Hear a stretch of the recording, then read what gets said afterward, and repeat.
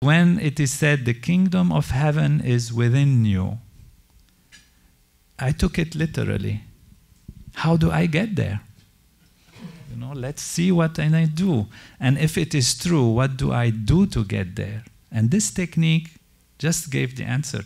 Instead of looking outside, which is also great. I mean, we want to be wealthy, we want to be happy, we want to have beautiful things. It's absolutely wonderful. It's nothing against this. But it's not going to give us what we're really looking for, ultimately in life.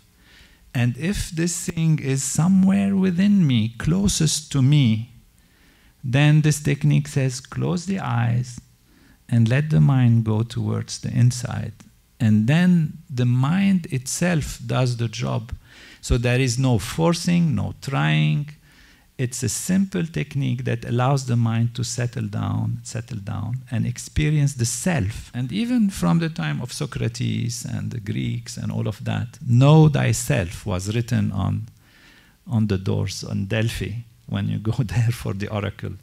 One thing you have to do, know thyself. This was the greatest wisdom of all time. Where is our self? It's within us.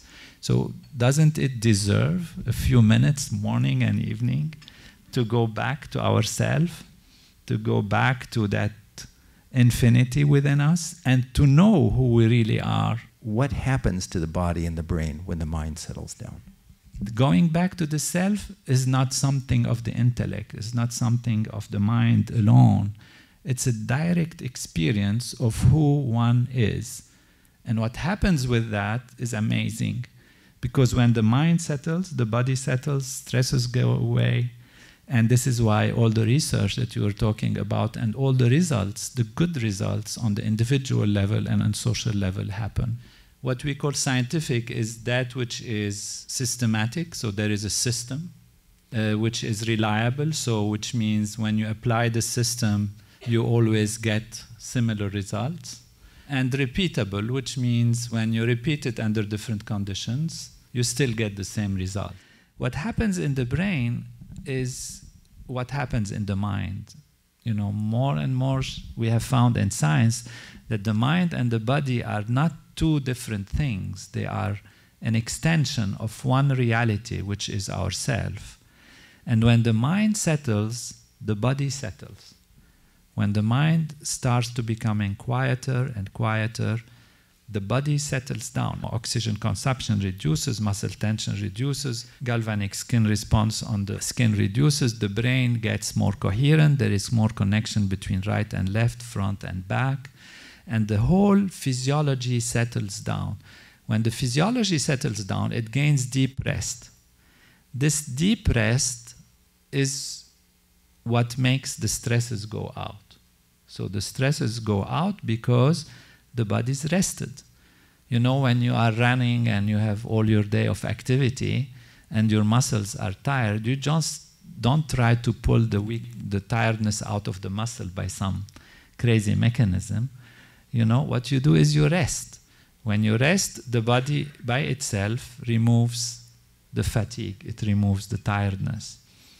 So the body itself has an internal mechanism that allows it to remove all these tensions and stresses that have accumulated throughout a lifetime by having strong impressions that remain with us, even though we forgot them on the surface level. But all these experiences that can be stressful, that can be damaging to the feeling, that can be hurtful, they remain in us. And that's what actually makes us age, that's what makes us, you know, lose neurons, lose body effectiveness and all of that is because of this accumulation of these wear and tear throughout the years. The body has a mechanism to remove the fatigue by itself, and since the rest is much deeper than that of sleep, then the stresses that are removed are much, much deeper than what sleep can remove. Because sleep removes stresses to some extent. However, you wake up in the morning, you still have the same anxieties or feelings or depressions or fears, insecurities, etc. Why these are there? It's not the nature of the body and the mind to be like this. It's because it has been distorted by the stresses. So what you need is a deeper rest. And this deeper rest automatically will readjust the physiology. So what's different in this technique is that first, it is not based on believing in it. It's not based on a philosophy as such, but a deep understanding, of course. And the technology itself is extremely simple. The children can do it, and adults can do it, people of different races, different traditions, different belief systems, and they all get the same result. So that's why we call it a technology, and that's why we call it scientific. This is one thing which is different between this technique and others, though we don't like to compare, but every technique has its value. But most techniques of the mind try to manipulate. So think of your breathing, think of your environment. So what you're doing is you're asking the intellect, the mind, the intellect, to focus on something, to think of something, to do something, even though more settled and more quiet. In this technique, we don't ask the mind to focus or concentrate or anything. We just allow the mind to take its own course, which is a systematic course of going inwards and settling down. So this technique is neither hypnosis, nor psychiatry, nor nothing. We usually take an example. You know, if you have a honeybee buzzing around, and it'll be buzzing, and suddenly it gets quiet. When does it get quiet? When it finds the nectar. It's attracted and it settles down. The mind is like this, is buzzing, searching. We're always searching for more, always. What is the nature of the mind? We ask ourselves, what is something we all want? We want more happiness, we want more love, we want more creativity, we want more knowledge, we want more wealth, we want more joy. This is the nature of the mind. We can't say it's not. You know, if you're reading a book and it's interesting but not so interesting, and suddenly a music starts somewhere, you, without any effort, your mind jumps to the music. Your eyes as if are reading the book, but your mind is going for what is more pleasing. That is the nature of life, to go for more. And this technique has one simple paradigm, one simple equation. Go towards what is more than the most. Transcendental meditation has been shown to integrate front and back, right and left, and open up the reserves of the brain and create a more holistic experience that really allows the inner feeling to be a feeling of joy and happiness, while on the outside, it has shown that people are more productive, more creative. Because one of the things that happens, people think, okay, if I'm happy inside, why would I be then acting on the outside? Why would I be doing things? And what is interesting in this program is that it allows the mind to be really settled, to be established in oneself, to be anchored in one's own deep being, to be happy, and yet it motivates for greater achievement on the outside.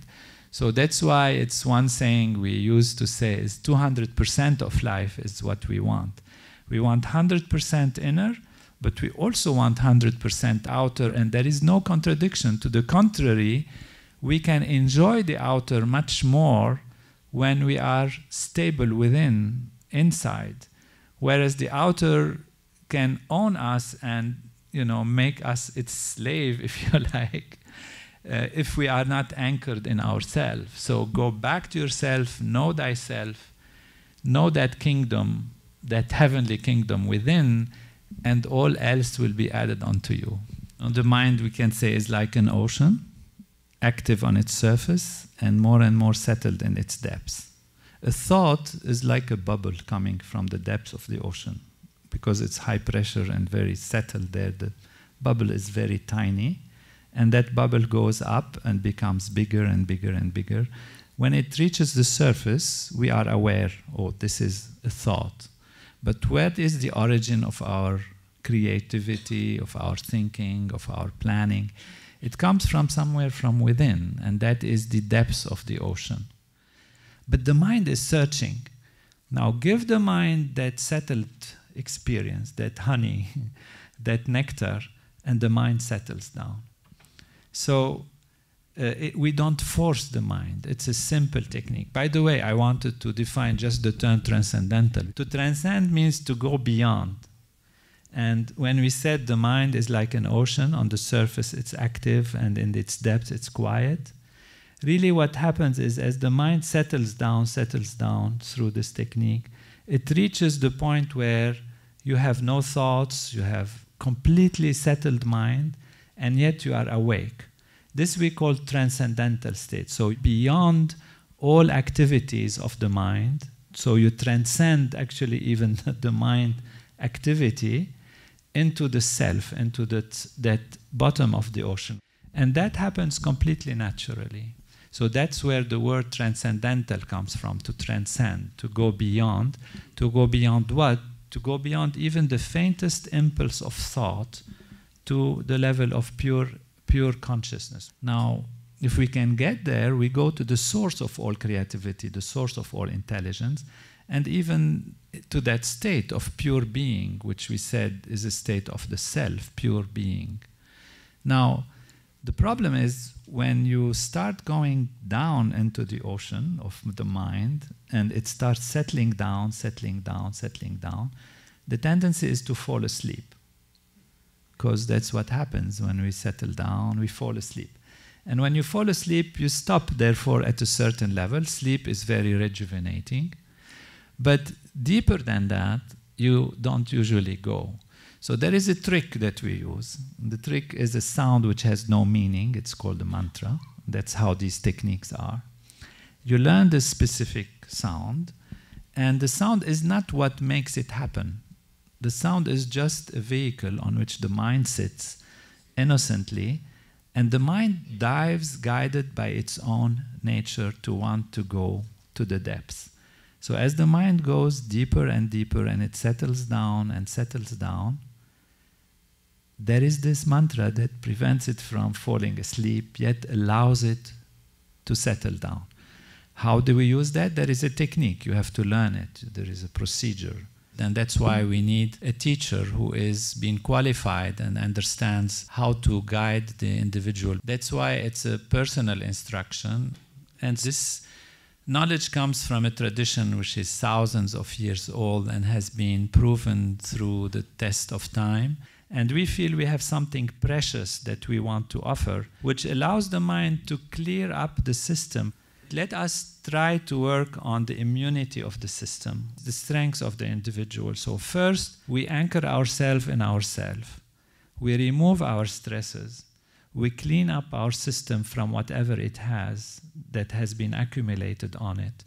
Naturally, our defenses will be more, and the science has shown that the immune system is stronger, the hormonal system is more balanced, brain activity is more conducive to good behavior, because it doesn't just change the physiology, it changes the behavior, it changes the decision-making process. We can also add, even information overload is there.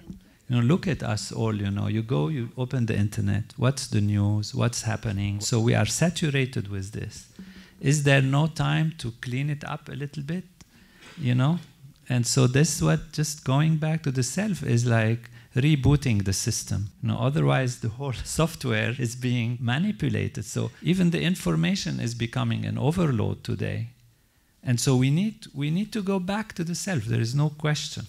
We need to go back, settle down, refresh, reboot the system, and start over with strong immunity and strong physiology and strong mind.